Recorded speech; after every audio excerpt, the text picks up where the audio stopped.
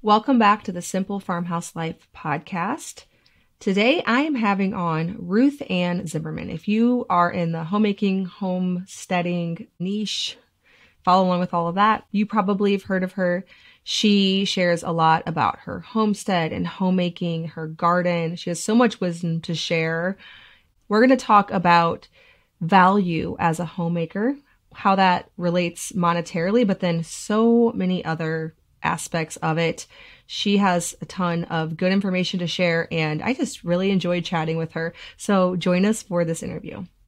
My name is Lisa, mother of 7 and creator of the blog and YouTube channel Farmhouse on Boone. Join me as I share with you my love for creating a handmade home from scratch cooking and a little mom and entrepreneur life along the way.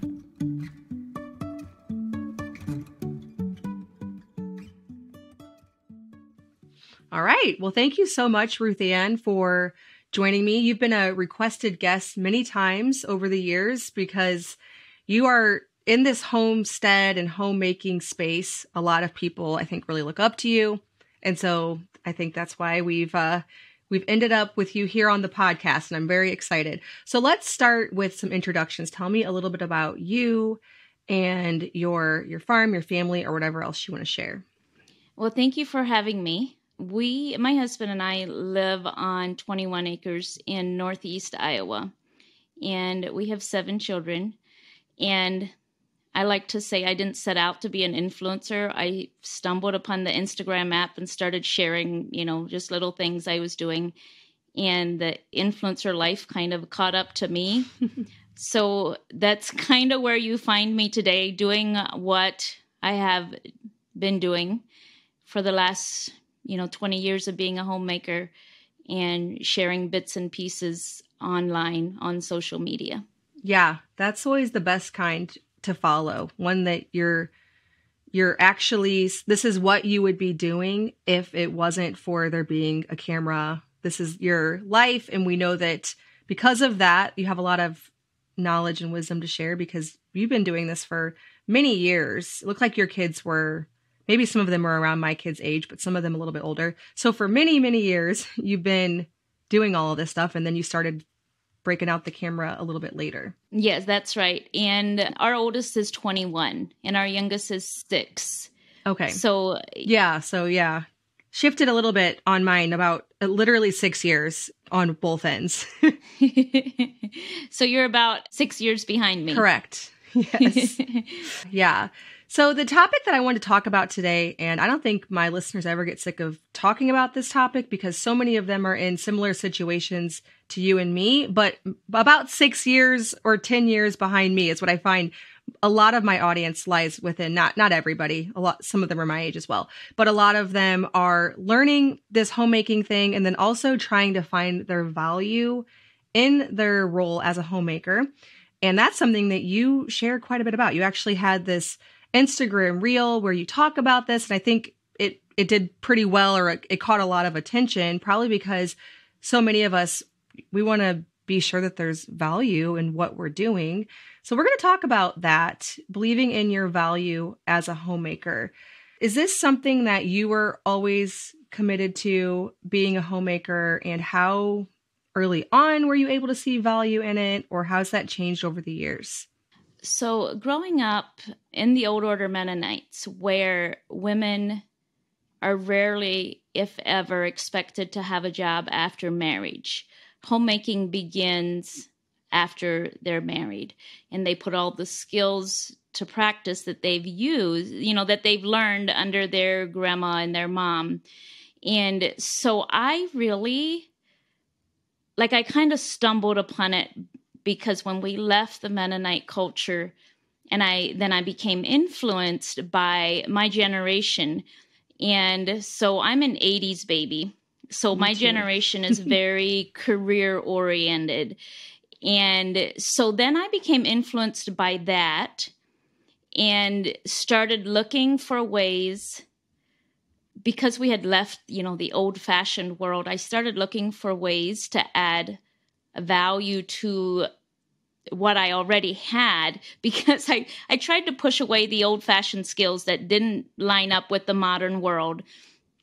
So in doing that, I started feeling less than, because everybody else my age in the modern world, or a lot of my peers, had careers.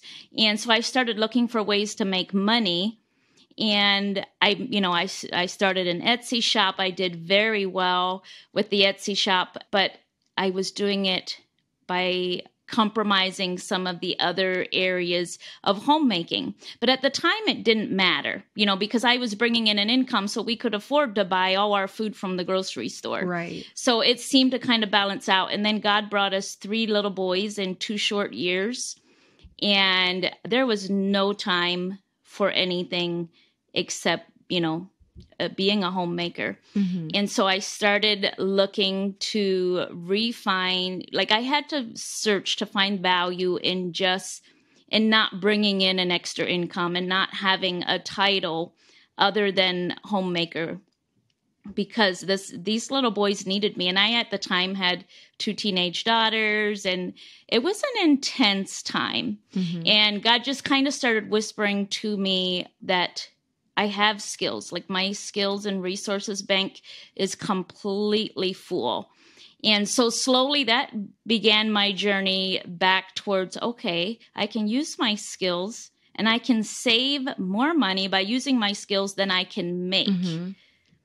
So by gardening and canning and using the skills that I already had, I was able to make a bigger difference in our budget than by, working in my Etsy shop or having a part-time job, or any other stream of income. Yeah. That's something that occurred to me pretty early on whenever we were first married. I didn't actually put numbers to it, because I wonder if you have. Did you actually put numbers to, this is what I'm bringing in with this extra work that I'm doing, and this is what I'm saving by cooking from scratch, or whatever other things that maybe you filled in there? Did you ever run those numbers, or just seem that it worked out sort of in the budget a little bit better? I never ran the numbers, because for me to be able to continue to bring in an income through Etsy would have required daycare for my 3 little boys. Right. So you couldn't really, that price, I would have probably had to pay a premium, because they were a lot.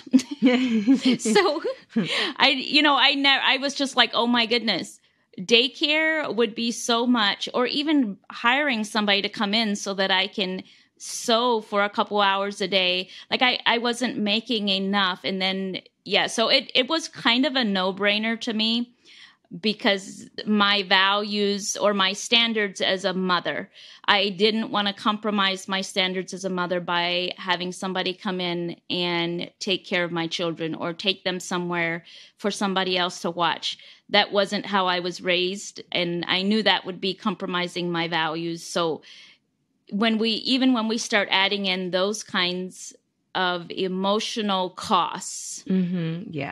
Yeah. There's more to it than just the monetary difference. That's for sure. Yes. Yeah. Yes. And that's probably why I never really ran the numbers, because there wasn't another option. I wasn't going to do anything but be a homemaker. But it did seem like we were able to live on a lot less, a whole lot less than the average family could, and quite comfortably.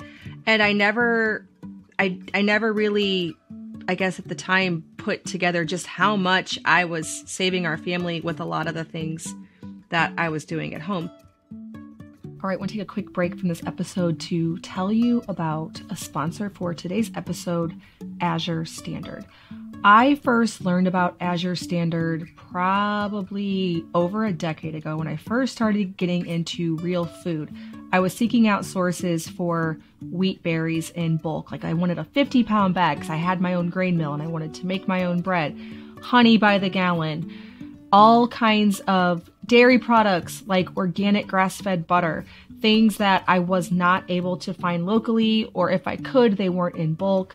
I wanted a better option so that I could be obviously more economical to purchase these things in large quantities and then to stock my pantry well. That's something I'm very passionate about, is keeping the staples stocked so that no matter what, if there's a big snowstorm or anything, I'm able to have what I need to at least make a lot of basic things. And through all of my years of learning how to do a lot of these types of homestead, homemade things, I'm able to take those staples. Anyways, the company that I found was Azure Standard.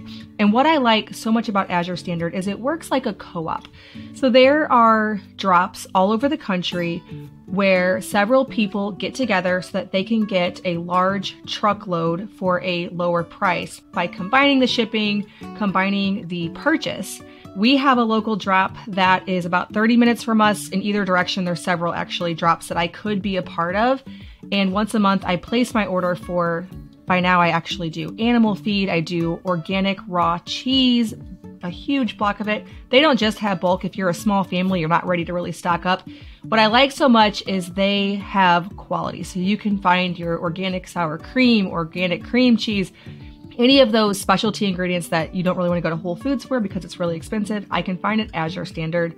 And I have been utilizing that for many years. Azure Standard is offering Simple Farmhouse Life listeners a 10% off your first order coupon. So you can go to azurestandard.com and use the code SPRINGHOMESTEAD10 to get in on that discount. Make sure when you go onto the Azure Standard website, on the front page, check out the seasonal produce. A lot of times, they will have a large amount of whatever is currently in season for a really low price.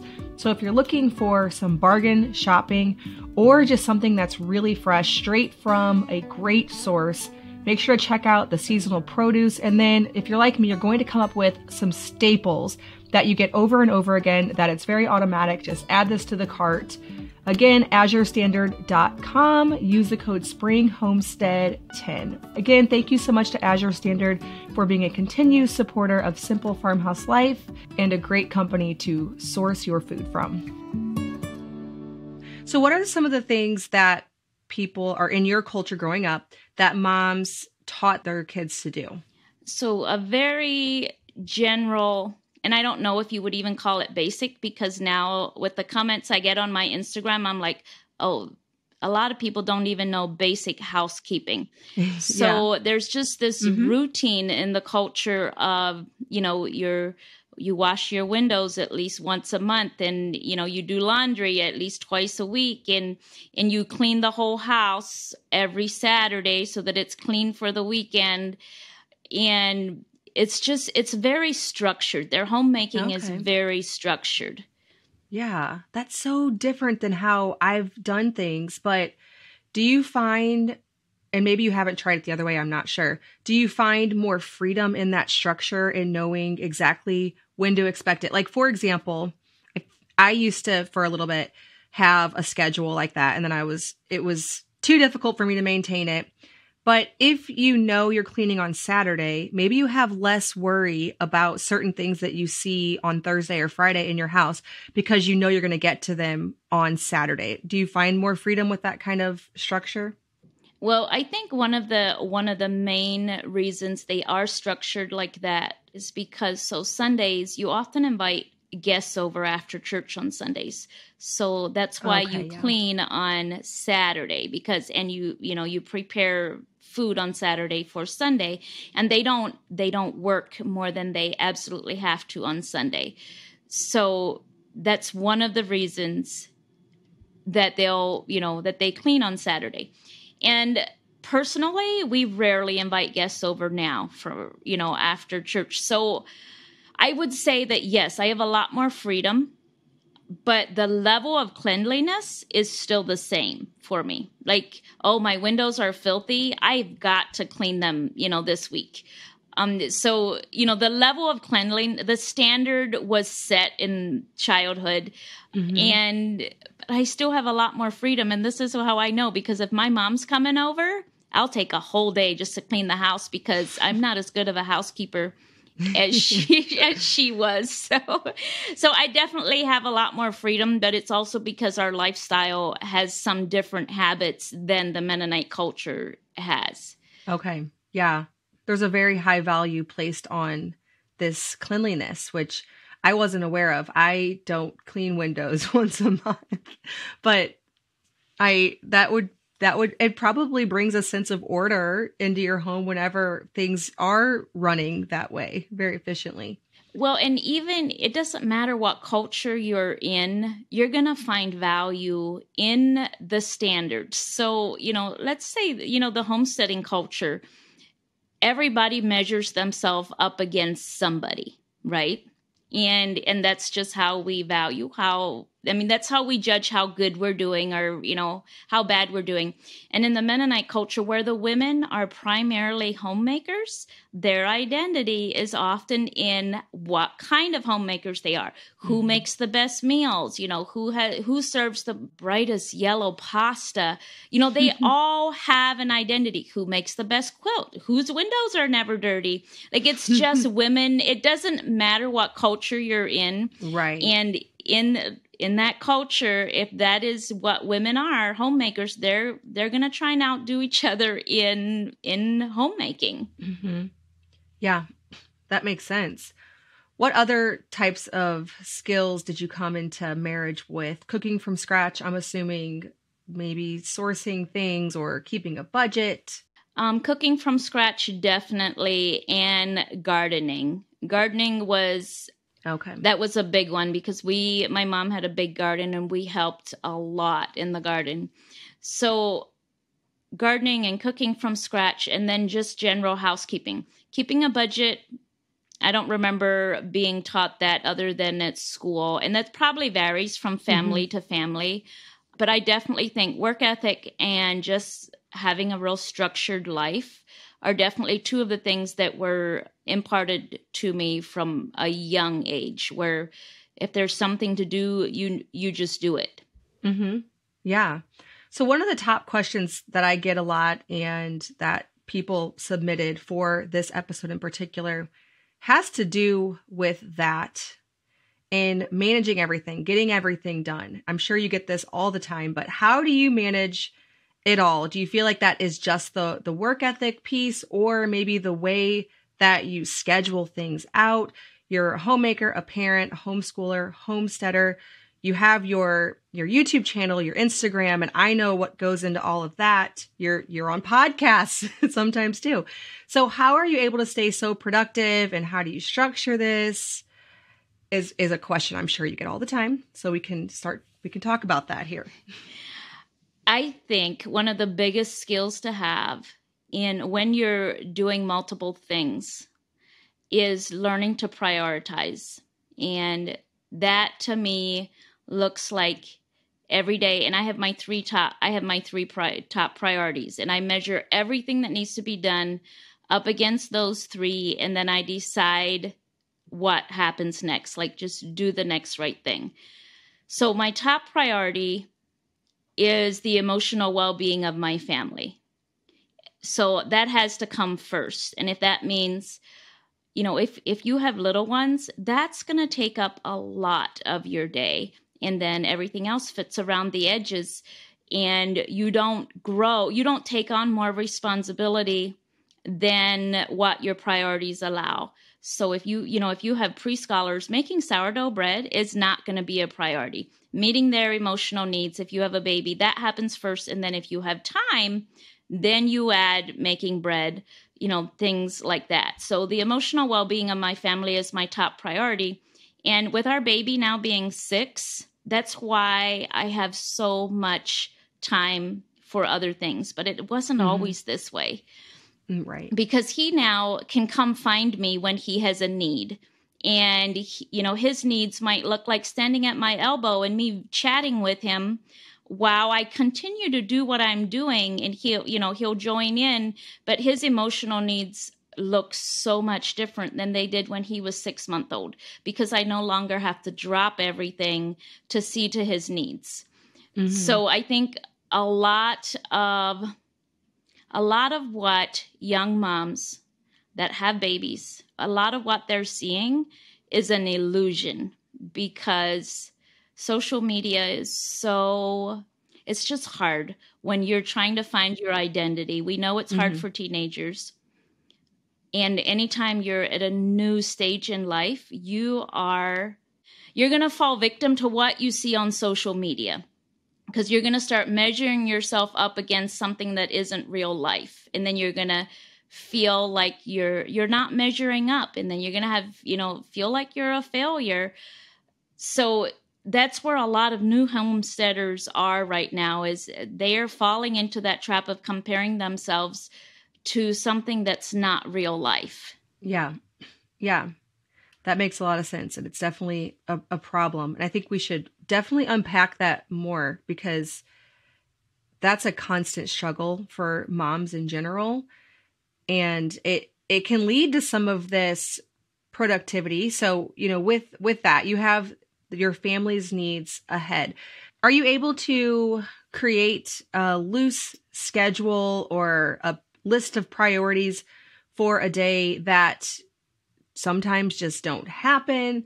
You do end up getting quite a bit of stuff done. So when are you fitting? I guess it's different now since you have your youngest is 6, but when are you able to actually fit it in? Like, do you have a structured day? Are you asking things like cooking and taking care of the animals? Okay. Yes, so, and cleaning the windows once a month, and just keeping a lot of those plates spinning. And then with kids, especially with the age ranges that you have, there's probably a lot of just random stuff for each kid that you have to keep track of. Like maybe they're in a sport, or even if they're not, they have some interests that they care about that you're in some way involved in, I'm positive. So yeah, I guess, keeping all of those plates spinning around your home, around your kids. So that all would fall under the emotional needs of the family. And here, our children, I don't homeschool anymore. Our children attend a private Christian school. So I'm not responsible for their academic education. Okay. So when your babies are little, you don't have to wonder what their emotional needs are, right? Yeah, it's pretty straightforward. It's pretty straightforward. And as they get older, I would say around sometime between 8 and 12, you'll start having to be real intentional about seeking them out. When they don't need to touch you all the time, you need to start being more intentional about seeking them out. And once you're comfortable and you're used to seeking them out, those things happened with everyday life. So their emotional needs get met while you're doing all the other things. Like you can chat when you're, milking the cow, or if you, feel something's going on with one of the teenagers, you just stick your hands in that soapy dishwater right beside them and you start chatting with them. So the emotional needs of your older children actually fit into the homestead a lot better than with your infants and toddlers, because you just bring them alongside of you and you connect that way. And then as far as keeping all their plates spinning as early as possible, you hand that plate to them and say, This is your responsibility. And I'm sorry that you forgot, but, let this be a lesson. So I'm always handing those plates to them as this is your responsibility. I'm sorry that your school shoes are all muddy now because you went in the garden when I did, this isn't, what happened this morning. So now you have to spend extra time cleaning your shoes, but your shoes are your responsibility. So, constantly trying to hand those plates to them for them to pick up some of that responsibility. Yeah. So the emotional needs come first. And then next for myself is the nutritional needs, because the nutritional health is very closely linked to the emotional health in our family. And when we eat junk, we act like junk. So nutrition for my family is right up there at the top. And that looks like me, milking my cow, doing all the things with the dairy, making the cheese and the yogurt, and making that bread and cooking from scratch. And that takes up a lot of time. It's very time consuming. Yeah, it does. And then after all of that, then comes housekeeping. Okay. And the housekeeping only, things come to the top like this. Like if I can't have joy because my windows are so filthy, then it's time for me to clean my windows. So everybody's standard of housekeeping is different. And my housekeeping things slide to the top as they start stealing my joy. So if Right. my kitchen is messy, I can't even think of cooking in a messy kitchen. So, keeping my kitchen clean, that's pretty much a priority, because otherwise I cannot meet the nutritional needs of my family, because I don't even want to be in my kitchen. And then we're, running to pick up pizza because mom doesn't want to be in the kitchen because the kitchen's messy, so Mm-hmm. so it all kind of sifts itself out as far as housekeeping. But if it's affecting my joy and my ability to serve my family, then it has to become a priority. Yeah, that makes a lot of sense. I have a lot of things around the house like that. And then it's also letting some things go that you could be doing. That's what I sometimes fall into the trap of. I will figure out this new project that I want to do, and really keeping up with all of the things that you just talked about. There's very tiny bits of time left. So when you have a project like that, where does that fit in? Is that a late night thing, or are you just maybe devoting 10 minutes a day to something whenever you want to knock out something extra that doesn't fall into these rhythms, or do you just basically let them go? I think you're right. A lot of them I have to choose to let go, because I only have so many 5 a.m. mornings to work with. And Right. And I have to be comfortable. I'm creative enough that if there is a creative seed in my mind, I sometimes have to get it out. Like if I'm writing something or I have a deadline, and if I don't get it out, I tend to be irritable and short because it's bugging me. And that's when I know, okay, this has to be a 5 a.m. in the morning kind of project. And some people are night people. I am not a night person, but I'll get up at 5 a.m. and fit that in. But yes, if there's no room after I've spent so much time meeting all the other priorities in my family, if there's no room for one more thing, then it's got to go. But oftentimes you'll find on the homestead, things will fit into categories. So, it's not a big deal adding another milk cow when you're already in the barn every morning, and it might just add 10 minutes to your morning routine. I'm glad you're saying this, because we're literally doing a second one as of today. So, where you remember where your first milk cow, it added a whole hour to your morning routine every day. Yeah, the whole thing. Yeah. And then, then it was the mental stress of learning everything about her. And adding another one, literally, you already know everything about not everything about cows, but you're in the routine, the basics, and you know what to watch for. And it literally, as much time as it takes to have them switch stalls and to milk Norma, that's her second one, that's how much time it added to our routine. And nobody barely even noticed that mom gets up 10 minutes earlier. Yeah, that's really good to know. We've had the 2 cows for a while, but the one just had her calf 3 days ago. And so we've never had both of them freshened in milk. And anyways, we're doing something different with the calves, which when I talk too much about this, it gets controversial and such. So what I'm going to say is we're going to have a lot of milk as of today. So, yeah. My husband actually, I think he must have gone on your blog post and he was reading me all about you the other night. And I'm like, oh, we are very much the same. Yeah. we do the same thing with our calves. Yeah. So. Yeah. Well, yeah. And we haven't so far because I like the flexibility. But the thing is, yeah, I have flexibility, but I don't have what I need. And I, most of the time we don't need flexibility because we have 7 kids. So it's not like we're flexible. So anyways, yeah. Well, and the thing is, you're always going to spend something. Whatever you want, it costs something. It's either going to cost you time and effort or money. Yeah. And you're either going to put in time and effort and have all the cream and butter that you want, or you're going to spend money going to the store to buy the cream and butter that you want. Like it's just a matter of what do you want to spend. Yeah. And the third factor, which is the most important for me, is I can't get endless supplies of raw cream from any dairy around here. Sometimes they'll have it. It's $20 for a half-gallon jar. But most of the time, they don't even have that. Like, I don't know if they sold it for $50 if they'd have it, but it's not even possible. Even if I wanted to shell out infinite amounts of money, I still can't get it.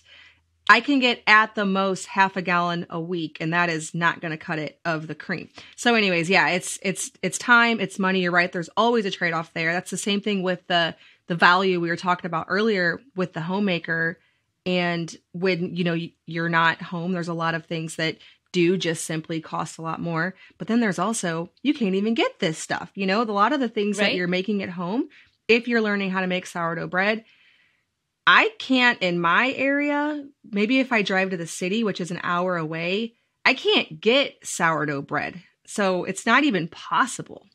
And that is exactly the same inspiration that that drove our grandmothers to do what they did. Right. Because they weren't able, why pay the money when you have the skills? Like, they were much more willing to use their skills than to spend the money for whatever they needed. Mm-hmm. Yeah. They saw the value in it. And when I look at grandmas, I don't know the age of your grandma, but I always tell the story of, I have one grandma who was about 20 years older than the other grandma, just because of when one of them had my dad and when my dad had us and whatnot, versus my mom. So the one was this kind of grandma you're talking about, and maybe in your Mennonite culture, this is all grandmas. But actually, most of us who were born in the 80s and 90s, our grandmas were the first generation that did live out of cans and just completely, we'd probably cook more from scratch than my grandma, the younger one, did these days in general as a culture, because that was when, it became very accessible to buy a lot of these things. So people really latched onto it because we didn't see the consequences of all of that. I want to take a break from this episode to tell you about today's podcast sponsor, Carly Jean Los Angeles.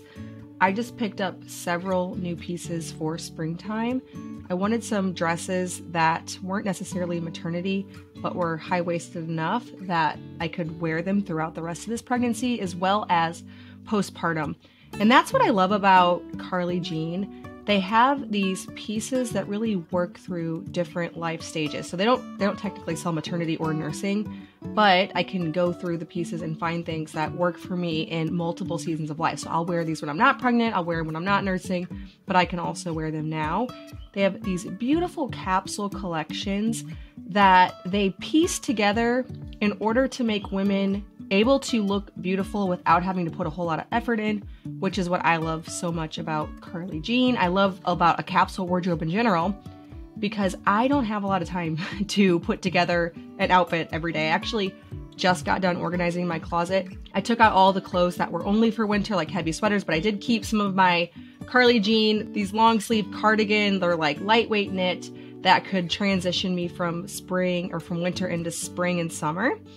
And I love having this pared down closet to where when I look in it, everything can mix and match, and it's just very easy to pull something out and be ready for the day. Carly Jean is a small company based in Los Angeles. I've actually met their founder, Carly Brandon, a mom of 4. So fun to support a family-owned business like that. All the basics are made in the USA. Carly Jean is offering Simple Farmhouse Life listeners a 20% off coupon for your entire order. It's a one-time use code. You can use the code FARMHOUSE20 over at carlyjeanlosangeles.com. I know you will find several things that will carry you through whatever season of life you're in, help you to look beautiful easily. Again, that's carlyjeanlosangeles.com, FARMHOUSE20. So I guess one of the topics we wanted to talk about was learning from our grandmas. How are we going to pass this down whenever most of our grandmas aren't even in that situation? We'd have to probably go to our great grandma, especially for the younger listeners, to even find anything like what you're talking about. I feel like a lot of the skills fell into this giant abyss of convenience. And they just tumbled one skill after the other into that abyss because, like you said, our grandmas were the first. And in the Mennonite culture, most people are a whole generation behind the modern world. Right. So grandmas are still the one I'm talking about. Yeah. Yes. And then say my mom probably embrace the convenience of it all. But then, my mom had 9 children. So she went through the whole cycle through her motherhood. So she embraced the convenience. But then by the time us younger ones were growing up, she was circling back around to, oh, look at all the ingredients on that cereal box. So I kind of, I've kind of watched her embrace it and then circle back around. And I've done the same in my own journey to embracing who I am as a homemaker is, I've embraced the convenience when we weren't in a lean time and we had extra money to spend, what would that feel like to buy the convenience foods and then being shocked at at how it affected our physical health and our emotional health, not even counting how it affects the budget. Mm-hmm. Yeah. But I think what'll make the biggest difference in making sure that these skills don't fall into that abyss is just by pure exposure. Our children have to know that it can be real life. So our children, they go to a private Christian school and they are very different from the things they eat are very different. Their lives are structured very differently because of the homestead. So number one, our children have to be comfortable with being different, but then they have to choose for themselves the value in the kind of homesteading lifestyle. And we all have to get to a place where we're comfortable with, if my children never eat chicken that was, raised out in the pasture, if they in their adult life choose to never eat that kind of chicken, I'm going to be okay. And it's not going to affect our relationship. Number one, we've got to get to that point. And then number two, we have to understand that by just mere exposure to being able to raise chickens, it is going to put them a step ahead of all their peers, because that's what happened to me. When I remember early on in my childhood raising chickens, and my grandma would come over and help us butcher them. But then later on, through my, probably from the time I was 10 until the time I left home, we bought our chicken from the grocery store. But when I circled back around to raising our own meat, I was not at a loss. Even though I had never butchered chickens since I'd been 10 years old, I knew that it's possible. And with a couple phone calls to my mom, I went ahead and did it. Mm-hmm. So it's just being exposed to it and knowing that it's possible. Yeah. And you brought up about, them change or not wanting to do a lot of this stuff. And that happens with a lot of kids. How do you feel that you're conveying the value of it, and so that it's not just seen as extra work? And this is not just to our kids. I think about this with, people who are your YouTube audience or your Instagram, conveying the value in these things instead of just the extra work associated with it, so that it actually looks like a positive. It all comes back to your why. Like, let's take one of my sons, for instance. He's at the stage where he says, I am never going to raise chickens. And I think to myself, you're a foodie. And it's not going to take you long. You're not going to be able to find the food you want. Yeah, it's not going to take you long to be like, oh, this chicken is disgusting. And, Mm-hmm. and then the journey back to the roots begins. And another story, our daughter and son-in-law, they live locally, and we raised some hogs, and we said, hey, do you want half a hog? Because they, they'll come over and milk our cow when we're gone, things like that. And they always say, oh no, we don't want to be paid. So, hey, can we gift you with half a hog? And they came over the other night and they're like, we started eating from that pork in the freezer. It is the best pork we've ever had, And I'm like, yep. And that's how the journey back begins. For the foodies, it's not hard to find value. Now, I'm not a foodie, and I can tell the difference in the food, but my goal is to not have the skills get lost. So that's what drives me. Everybody has to choose it for themselves, why they want to do it. And if it's just because you want to fit in, or because it looks like it's fun or it looks cool, you're going to be exasperated and it's going to feel like way too much work. But if you're valuing the nutritional value, and I don't know where do you find value in it? Is it nutrition or is it skills? What is it? It's definitely more nutrition than the other things, because I can tell a difference, but I also wouldn't care enough, like you. I wouldn't care enough, to be honest with you, to get eggs from the store and the dairy. I mean, cream from the store and raw cream. I mean, they both whip up. It wouldn't make me that much of a difference. For me, it is the nutrition. And then I would get, like, my entire homemaking. I've been married for 15 years. I would not to say that there's not plenty to do, because there is plenty to do. I don't want to say like, oh, I'd be so bored. But like, in a way, when I'm not learning something new, I don't feel fulfilled completely in the role. I really do get a lot of satisfaction from learning something new. And so, yeah, I'd say it's the skills, but primarily the nutrition. I could always find other skills to take. I probably would. I'd probably just sooner do more sewing or something if it wasn't for the nutrition part of it. I think that's what a lot of young homesteaders and young moms, I think that would be a great starting point for them, is to sit down and say, okay, what is my drive? Like, what is the motivation behind this lifestyle? You know, why do I want to do it? And then keep that in focus and take little steps towards that. And I'm much like you.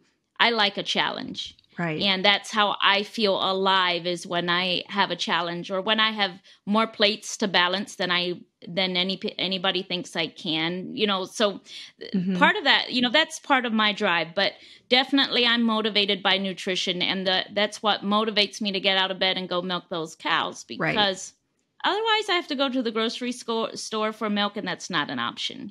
No, that's not an option. And we've always gotten raw milks for 15 years. We've sourced it, and only in the last 2 have we had it on our farm here.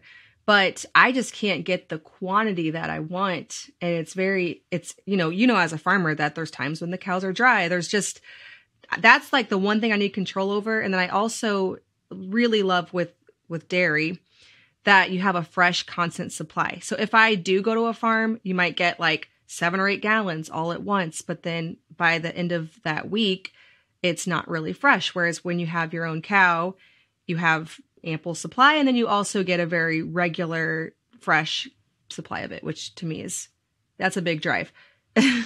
It sounds like you're on the same learning curve as everything else when you take it back. Like, we're a generation that's used to having everything at our fingertips, and we're used to having a constant supply of something. We're not used to eating according to the season we're in. So, you know, if you were accustomed to, you know, going to get raw milk and having as much as you want all the time, the learning curve comes in when your cow's dry. Well, hopefully you made enough cheese in you know, when she was giving a lot of milk. And that's the same learning curve I'm still on. And I feel like we've already mastered, or we're accustomed to eating what we can grow. Like, okay, now we're out of pork. That doesn't mean we're going to go buy pork. We will just not eat pork until our next pigs are ready for harvest. Right. Mm-hmm. You know, whereas in our generation, like, it's hard to tell the family, no, we're out of bacon. No, I'm not going to go buy bacon. We can wait. You know, and I feel like I'm in the same spot with our dairy, because I've just recently learned how to make hard cheese. So it's hard to tell myself, okay, so this is like when all the green beans are ready. If I'm getting 3 gallons a day, then I better be making butter and cheese as fast as I can for the times when I'm only getting 1 gallon and we're only getting enough to drink, because I don't want to have to go buy cheese at the grocery store. Yeah, that's something I'm still in the process of learning, because we've never not calf shared and had more than we could, know what to do with, but that's all coming. So I'm really hoping that I'm decent at this whole cheese thing. I'm going to learn. But we're the same with pork. We don't raise it, but my sister does. And we went through what we bought from her. or almost. And she said that the next one will be ready in the fall. And I'm like, that's going to be a long time without bacon. I mean, we'll buy it very occasionally, but we will not have the access to it like we did because I can't find good quality bacon, at least not for who knows how much money that would be. I don't even know. Do they even have that? Ours will look like this. So I'll see that we're low. So I'll hide the last couple packages so that I can make it stretch, a little farther. Yeah. And then we'll run out of bacon. And then if my husband goes to the grocery store, he'll buy a pack here and there. Yeah. To, as a kind of a special occasion. But it's the same with chicken or beef or anything. If we run out, then we'll just discipline ourselves. We have plenty of other food, and we don't always have to eat everything that we like. Right. Yeah. Yep. Exactly. You can make it on some of those cuts that maybe aren't your favorite too. Learning to cook them and cook them well is all, part of the process. I got a lot of questions specifically about homemaking. And one of them was, what are some of your homemaking rhythms? You shared a few, but I'm curious what, like a regular day, if you aren't adding, those 5 a.m. mornings to do some other project or passion or whatever, what hours does this take? Because people always say, do you ever sleep? How are you able to fit this all in? Are you able to keep your home, milk the cows, raise meat, garden, all of these things within the hours of 7 to 7? Or how specifically does that look for you? I'm sure it changes by season. It changes a lot by season, and I'm usually out of bed by about 5:45, just because my children get up at 6:15. So okay. I like to be up a little bit before them, and everything else fits in usually before 8 p.m. I'm pretty well done by 8 p.m. And it all comes down to prioritizing and just doing the next right thing. Mm-hmm. Yeah. But the other thing, and I talked with Amy about this last week on the Homesteaders of America podcast. This is a lifestyle that I was born into. Many young moms are learning from scratch. They're starting right from that starting line. I was born into this lifestyle. So a lot of what I'm doing, it takes no brain space because it's second nature. Yeah. And once you practice something so often and it becomes second nature, it's just a rhythm that you get into, and it doesn't take so much energy. Mm-hmm. I talk about that all the time. There are so many things that I think back to 15 years ago and what it took for me to get the same outcome. And then now mentally, there's that hurdle of even getting started on something because you don't even know exactly what you're supposed to do. And once that becomes second nature, you're just going throughout your day. You know exactly what you have to get done. And I know people want specifics, but it changes, and you get to know your own situation, your own farm, your own home, your own kids, your family. And so it's hard for you to even convey to me, well, this is how it looks, because it's just this rhythm that you've grown into over the years. And it does look like, constant all day. There's probably not really any time throughout those hours that you're just sitting down hanging out, but you know what to do in that. And people have to figure that out in their own homes. And today, especially with the way we consume media, the way, you and I share too, a lot of times we want, this is exactly how you do this, whenever there isn't really an outline, because your situation is going to look a lot different based on where you live. A lot of factors. It's like your homestead, especially when it's not just you and your husband, like especially when you have children that are old enough to have opinions. I mean, even babies have opinions, but each homestead takes on a life of its own. And the same way as I wouldn't sit here and tell you exactly how to train and nurture your 5-year-old because he's a completely different person. Your home and homestead is going to take on a life of its own, and only you know what rhythms and systems work for you. But the other thing that a lot of young moms and homesteaders fall into is into the abyss of convenience also fell the community. So, and that's where social media comes in and can either be a huge blessing or it can be exactly what discourages people, because communities were designed where when you're at the very beginning of something, you're going to look around and you're going to copy what this person is doing or what that person is doing, because you don't know what it should look like. Let's take, for example, when I was brand new to cheese making, I watched so many different people's tutorials on making hard cheeses until I was completely overwhelmed. And before even trying it, I had decided that I probably couldn't do it. That's probably where I am right now. I'm going to try, but yeah. But in a natural community, you would have found an aunt or a grandma or a mom, and you would have watched and you would have learned from that person who cares about your outcome, the outcome of your product. And so that's where social media can be discouraging and make us feel like we failed before we even began. And it's the same reason that social media is so detrimental to the teenagers, because they're beginning their whole entire adult life. So then they're bombarded with people that have the perfect body and the perfect life. And they are, without even trying at adult life, they already feel like they've failed because they don't look like this. And it's the same trap that we can fall into anytime we're new at something. When we're new to motherhood, we can feel like, well, my baby doesn't sleep all night, so then I must have somehow failed. No, your baby is a completely different person. My homestead doesn't look like her homestead, or my cow doesn't give as much milk as hers, so I must be doing something wrong. Where in a real life community would walk much closer with you, and they would be much more of a support than I can be to anybody that follows me on social media. Yeah. I want to take a break from this episode to tell you about one of our awesome sponsors, Toups & Co. That's TOUPS and Co. I've had a few questions about that lately. Like, what are you saying again?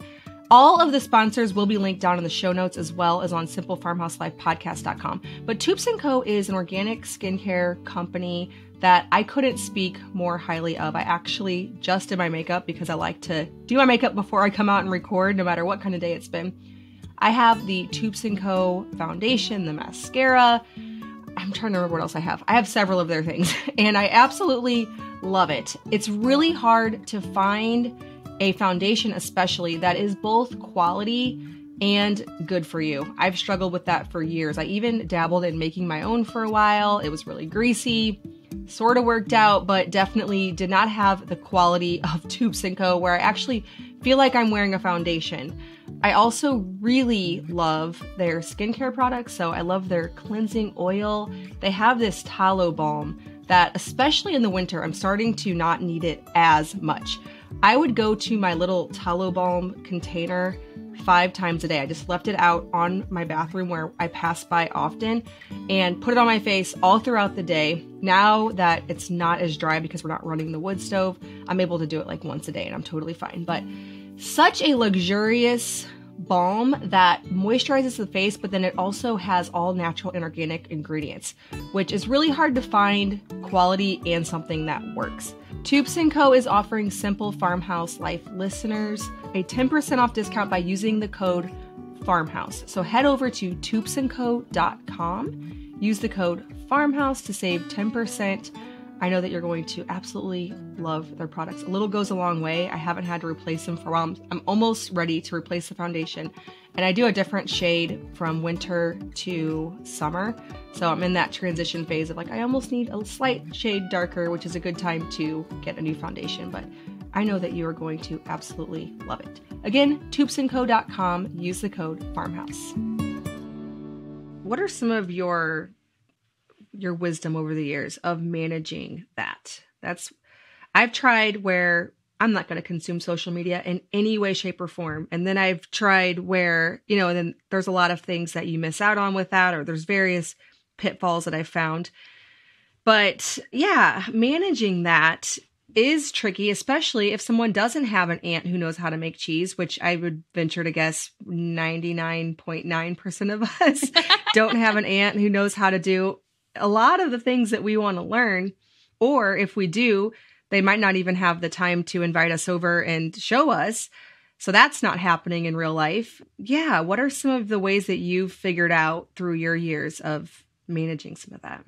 I think the number one thing is to leave social media exactly where it needs to be in your life.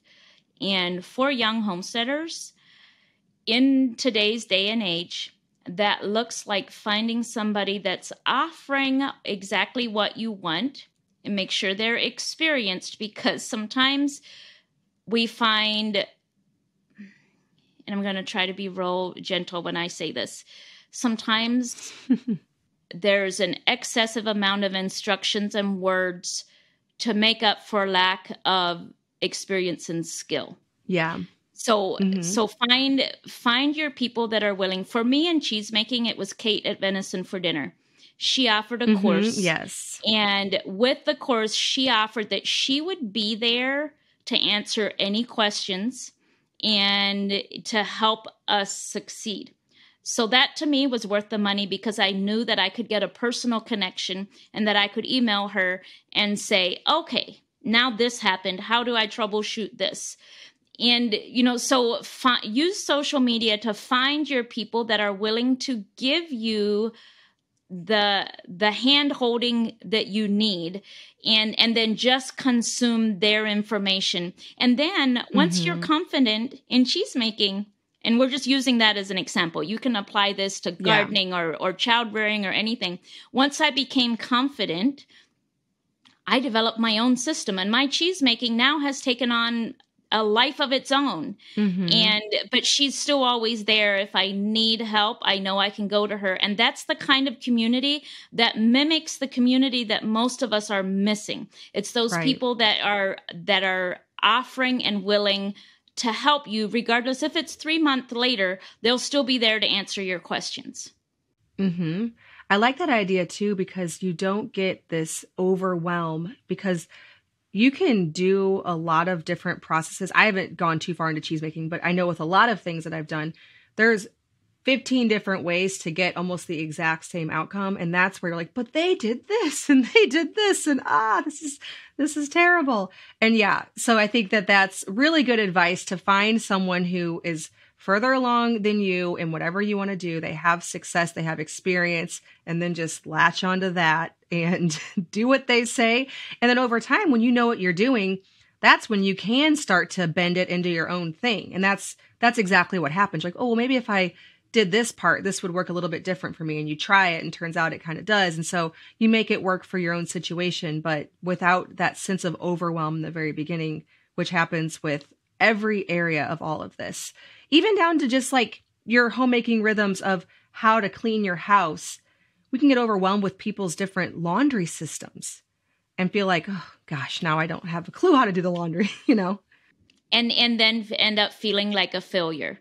And regardless what age we are, we fall into that comparison game, and we're just as vulnerable as our teenagers are when we are beginning something.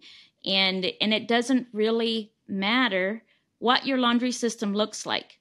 The only time it really matters is it affecting the way that you can meet the emotional needs of your family? If your laundry is affecting the way that you can meet your emotional needs, the emotional needs of your family, then yes, find somebody to give you some tips and how to structure your laundry so it doesn't take control of your entire life.